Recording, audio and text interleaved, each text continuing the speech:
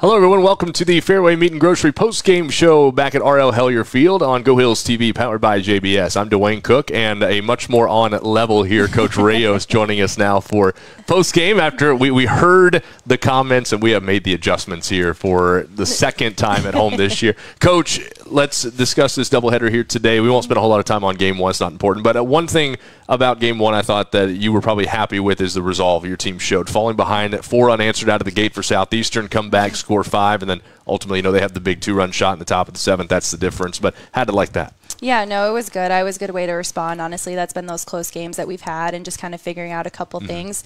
We knew Southeastern was going to be tough. It's definitely a big rival for our entire school. It was just controlling some of that emotion and bouncing back. Obviously, one pitch kind of makes a little bit of a difference, but I give them credit on that. And I know, obviously, we play them 2 more times here, so it'll be good for us. But it was a good way to respond. What was the message post-game to the girls? I mean, taking a tough loss like that where you use up so much energy just to kind of keep working your way back, obviously. I mean, whatever you said, it worked with Game 2. Yeah, we kind of had to light that fire a little bit just because we're just missing. It was just making sure we keep everyone kind of engaged and just a couple small things or one more strikeout, just kind of balancing those things out. So it really just came down to approach, and we kind of just joked around because Sarah Reed's mom made a bunch of made-right sandwiches. I was like, maybe it was just a little bit of the made-right, a little bit of light the fire, something of the balance. But I just feel like we actually played our game and had fun, and that's just who we are. We didn't let that hostility get to us, but we've been like that all season. It's just really close games, Game 1, and then we come back and decide to hit the crap out of the ball. Sure. Well, at least they decide that for the second half. You'd like to see it across the 2, I'm sure, obviously. But, going back to Game 1, you had a pitcher that we didn't know a whole lot about, obviously, too, with Rivas. She hadn't pitched all year, so there's a little bit of an adjustment period that comes with that. There's not a whole lot of scouting to do on that. Something kind of surprised you coming out to today. Yeah, absolutely. We didn't. I mean, I wasn't expecting that. The other ones I know a little bit about. I've seen them play, mostly Iowa kids, and kind of that mixture too. Honestly, she spun it well. I think it was just being us getting on our toes a little bit, but I think we see her again. We become a little bit more selective, jump on pitches we want, but she pitched a good game. I mean, we fought right there, and I mean that's the nature of the competition. So I think it was good for us.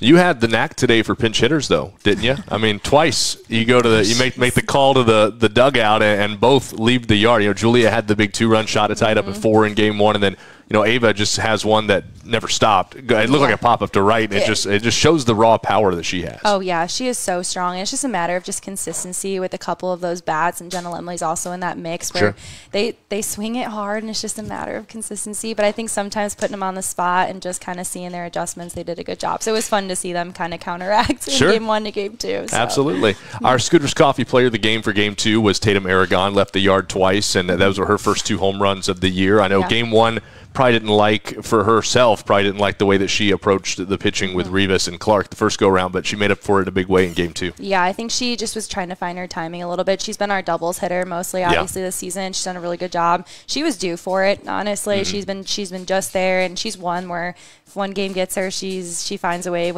Game 2, however she works about it. So she did a really good job. So it was good. Pitching-wise today, I know, as you said, Southeastern can really swing it. They had a lot of long balls today themselves as well. Summers had a couple, so did Vasha. And 2 that can really, again, they handle the stick very well. And so with that, what's kind of the chat with Ashlyn and with Sarah about those home runs given up? It's kind of just reading where we were in the count in a couple, because there was 2 times that we were ahead in the count and just kind of adjusting and making sure that we're still spinning around the zone. But if we can hit like that and kind of work their pitchers a little bit more, I think we can work through a couple tough situations. I know Ashlyn especially has been through some really, really tough games of 1 to 2 run losses and bang, bang. But she knows it. She responded well in the dugout, and I think that just shows, seeing her not be upset, just kind of how we responded to. So.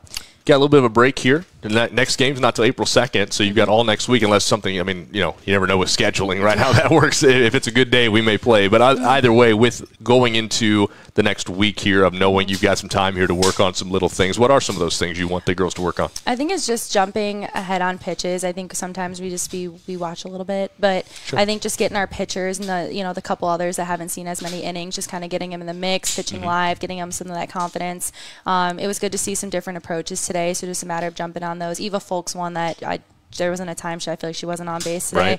So it was just fun and just kind of getting a little bit of consistency with some of them, but honestly hitting, just keeping ourselves conditioned, working through a couple things, keeping them healthy. So it stinks. I wish we were playing this week, but it'll just be a good way to kind of dissect, breathe, and kind of reset ourselves going into the next weeks. We do play a lot the following week. Yeah, absolutely. And how about, final question to you, how about the crowd that showed up today? I mean, it's not a nice day to be out of the park, really, with it being cold and windy and everything, but there were folks all over the place. I know that gets the girls fired up. It's got to get you fired up, too, as a coach to see that kind of support. Yes, we love having the fans and families around. It was good to see other coaches and other student athletes here, too. I mean, our girls are always around with other sports, so it's nice that feeling's reciprocated a little bit. But I think it's just fun kind of hearing, I don't know, just the support a little bit since we've been away so much. So we definitely needed that, and I think it was a good way to respond, kind of having that behind us as well. So good deal. Yeah.